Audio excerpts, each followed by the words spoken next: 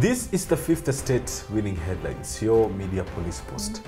In this segment, we summarize the headlines that you may have missed this morning. And we also take a look at the political pieces that we call cartoons in this country. Today is the 29th of July 2022, and I am DK. I am MC Squared. And I am AX. In case you missed the headlines, here they are. In the Daily Nation, IEBC calls talks. In the Standard, why Gachagua lost 202 million to the state. In the Standard, Raila versus Ruto, the Mudavadi-Kalonzo factor. And finally, in the People Daily, hefty pay for poll winners. But before we discuss the headlines today, DK, why don't you kick us off? Let me take you off. And today I will start with a bottoms-up question to hustlers. What is the difference between Devin Day and Alice Wahome? The answer to this question is simple.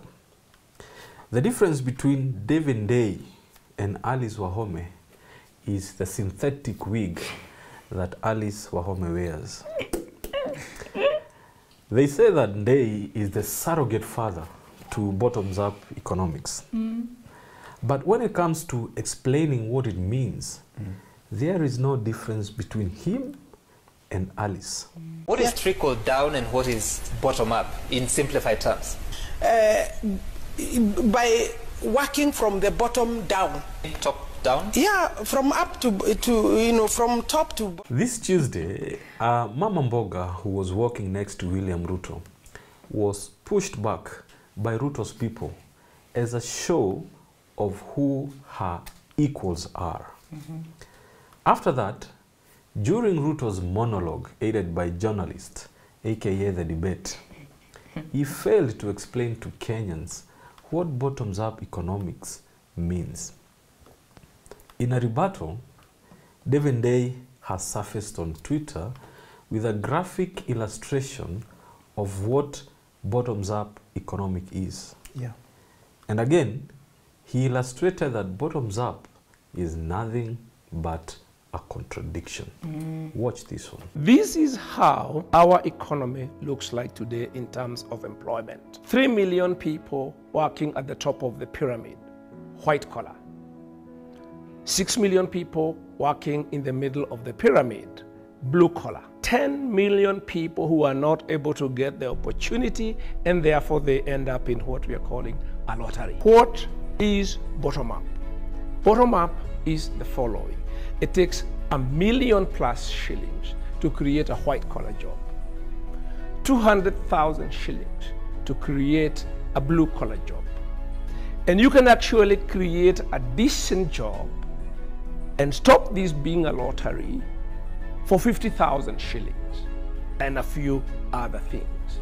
So moving bottom up is about moving our capital from here so that it can create decent jobs here. In this presentation, I would like to invite you viewers to watch the arrows. Where do they face? They face downwards. Is that bottoms up or is it trickle down? If Day is telling us that moving capital from up to the bottom is bottom up, then it means that Alice Wahome's explanation of bottom up was right. But why do we call Day the surrogate father and not the real father of this economic model? It is because, according to Mwendega Tabaki, and you know who Mwendega Tabaki is, Devin Day does not believe in bottoms up. So this time round, he's in the UDA team. He's their strategic advisor. He is actually the initiator, the author, I would say that, of the bottom-up economic model. The first conversation I had with him about running as governor of Kiambu, he's the first person who told me, but remember, bottom-up economics model is not for Kiambu. You know, it's not for, he actually said 2 places. It's not for Kiambu, it's not for Nakuru. Why? Kiambu is a very wealthy county. Ladies and gentlemen, Kiambu and Nakuru means Kikuyus. And Kikuyus mean hustlers. And then hustlers means William Ruto's path to presidency. What was being said here is that bottoms up is not applicable to Kikuyus, and therefore William Ruto is lying to them using Ndei. But where is the lie? Yeah. We ask. And in my opinion, the lie is in the value of Ndei's pyramid. And I will help you, our viewer, to decipher this lie. For instance, Yeah. if you took 3 million people at the top of the David Day pyramid and multiplied them with the 1 million shillings he's talking about, Yeah. you will get 3 trillion shillings. If you took 6 million people in the middle of his pyramid and multiplied them with 200,000 shillings, you get 1.2 trillion shillings. And if you took the 10 million bottom segment and multiply it with 50,000 shillings, you will get 500 billion shillings only. Question is David Day telling us to jeopardize 4.2 trillion shillings in the top and the middle segments of our economy for 500 billion shillings in order to justify bottoms-up economics? No. According to Kikuyu law of mathematics, this math is not mathing. 500 billion shilling is what Kikuyus could have gotten in 5 years had BBI gone through. Amen. Day is not telling us where the money will come from. No. He is not telling us when it is going to come, and he is also not telling us how long it will take to reap the benefits of his model. These numbers do not make sense. And that is why this bottom-up model is not meant for Kikuyus. And if Kikuyus are not meant to use this model, Yeah. it means that hustlers will not use it. And ultimately, William Ruto will not use this model. In a nutshell, David Day has sold his consciousness to William Ruto and is being used as an agent of lies using his academic credentials.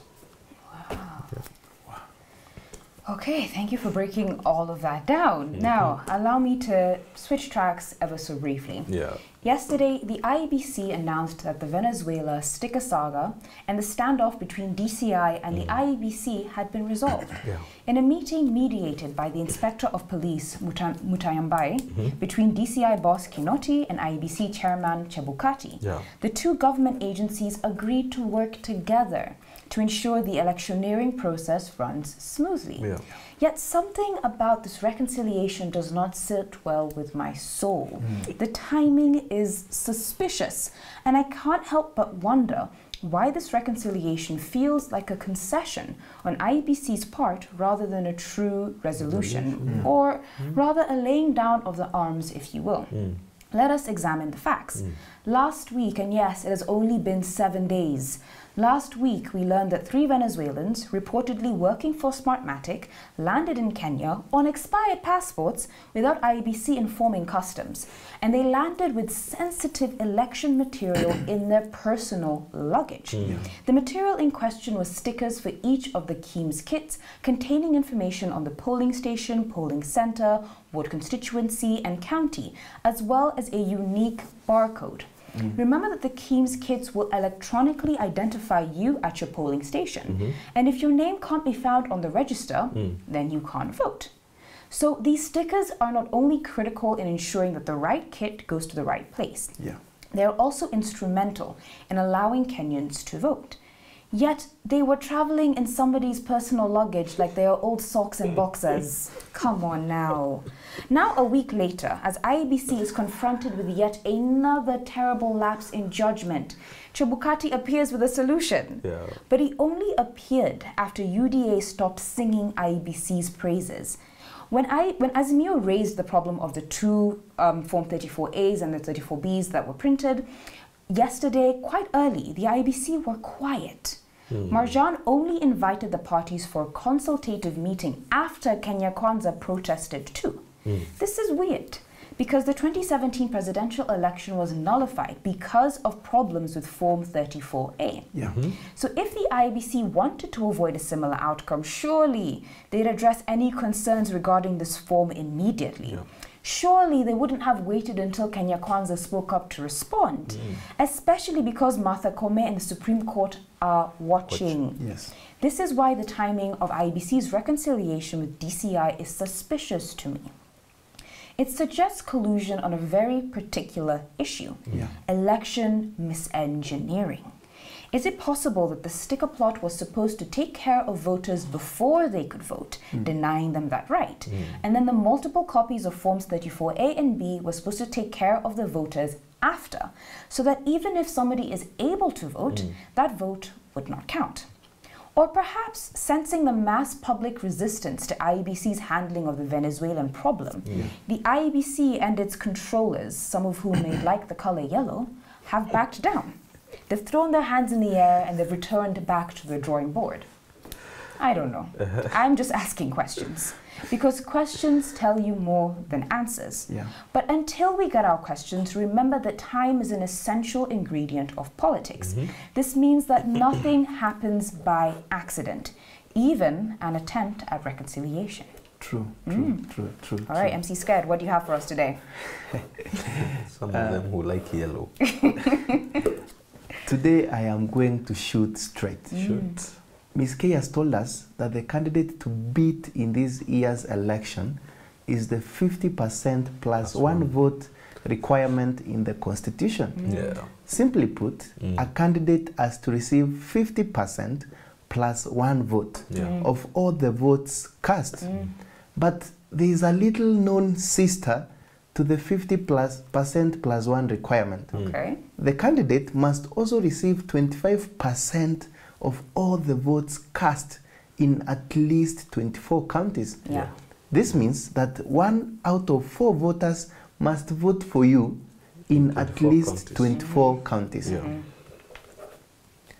These two targets must be met before a candidate is declared president-elect. And I would like to submit that it will be hard, if not impossible, for RUTO to meet these two requirements. Allow me to explain. Now, using the average turnout of 71% obtained from all 6 elections we have held in the country, we project that out of 22 million voters, around 15.6 million voters will turn out to vote.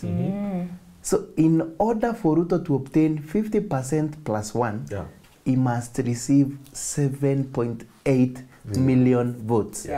But his Kalenjin vote is barely enough. That is why he needs 90% of Gema.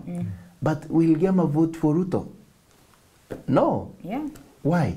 One, Tuju told us that Gema paid their debt to RUTO in billions. Two, the mother effect has already lost RUTO over 6% of Gema. You even saw very wise voters chasing Gachagua from Meru a few weeks ago. 3, Gema has already voted. They voted when a running mate was chosen. Whether they turn up on August 9 or not, they are assured of a DP position. Now, with this in the pocket, Gema has no motivation to vote at all. Now, let us even assume that RUTO can get 50% plus one. He is still needing 25% of all votes cast in at least 24 counties. Now, the counties that RUTO was calling his strongholds are only 7 Kalenjin counties. And if you are generous and add him the 10 Gema counties, you will have a total of around 17 counties. Now, RUTO will need 7 more counties to ensure that he wins. Are the crowns being hired by corrupt Asla millionaires, making him ignore these facts? Indeed, Babaman, on the other hand, is 44% strong. And I say this because in 2007, he had 44% of the vote. In 2013, he had 44% of the vote. And in 2017, guess what? He had 44% of the vote. Now, he is getting into this election 44% strong. His base has shown a historical consistency that Baba can rely on. Yeah. And the mother effect will add him another 6%. When you add Uhuru's one vote, 50% plus 1 will be easy for Baba. And there is one last thing. In 2013 and 2017, Baba Man received more than 25% of all the votes in 30 counties. Now, he received over 25% of votes in the 6 coast counties, the 6 Luo counties and Kisii counties, the 5 Maasai and the Kamba counties, the 5 Luhya counties, the 7 Somali and northeastern counties, and lastly, Nairobi.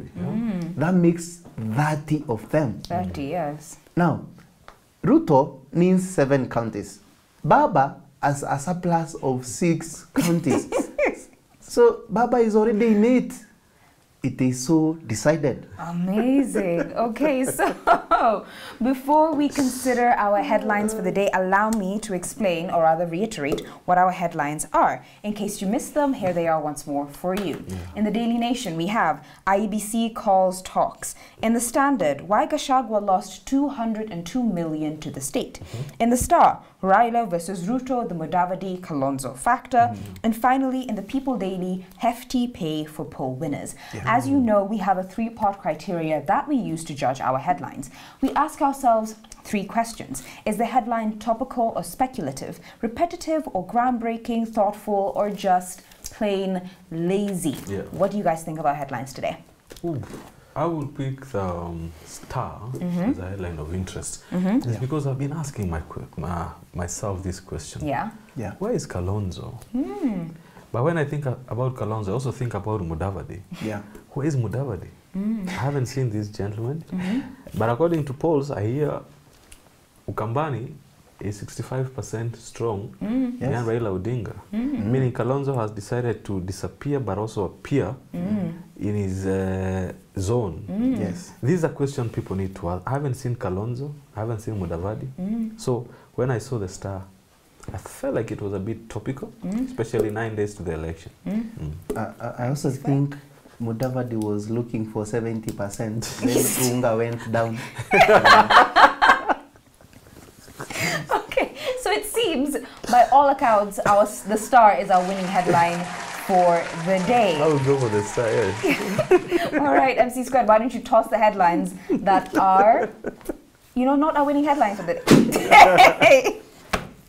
All right, there you have it. Our winning on a day where our winning headline is the Star headline. Please do not forget to subscribe to our YouTube channel. We are also on your TV screens, and you can find us on Pang Free to Air, GoTV, and Star Times. Before we leave, I would like to leave you with this quote.